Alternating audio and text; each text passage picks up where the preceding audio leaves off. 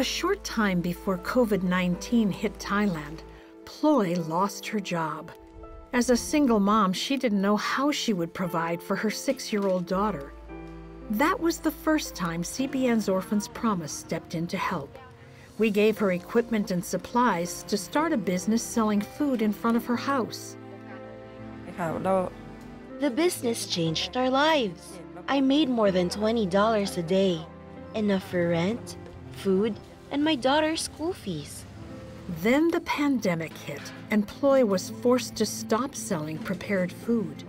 The government said all businesses had to shut down. People could not leave their homes. I couldn't sell any food. We were all alone.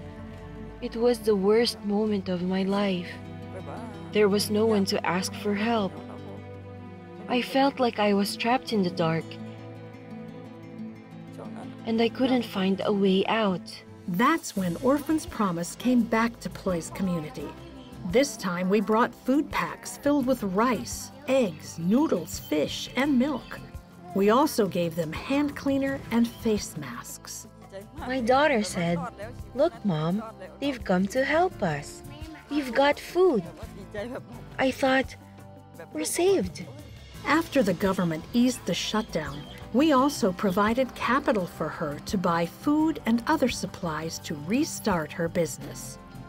Business is better than ever.